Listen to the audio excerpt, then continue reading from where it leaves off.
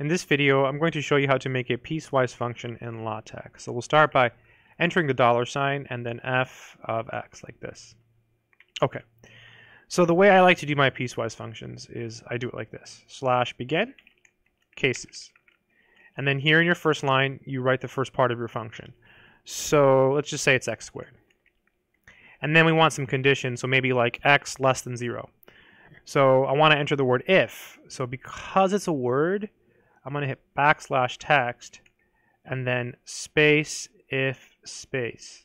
And then we said x less than 0. And then you do this, 1, 2, and that gives you another line. You'll notice these spaces here. What this does is it actually creates white space, because in LaTeX, if you do this, it just ignores the white space. But when you put white space inside the text command, it actually creates white space for you. It's really, really nice. Down here, let's put a trig function. How about the sign function? The same thing, space. This space here that I just entered, that's just for my own personal aesthetics, I guess. It makes the code look better. Text, if, and let's just do x greater than or equal to is GEQ, like that. And then you end your cases, like this, and then the $sign.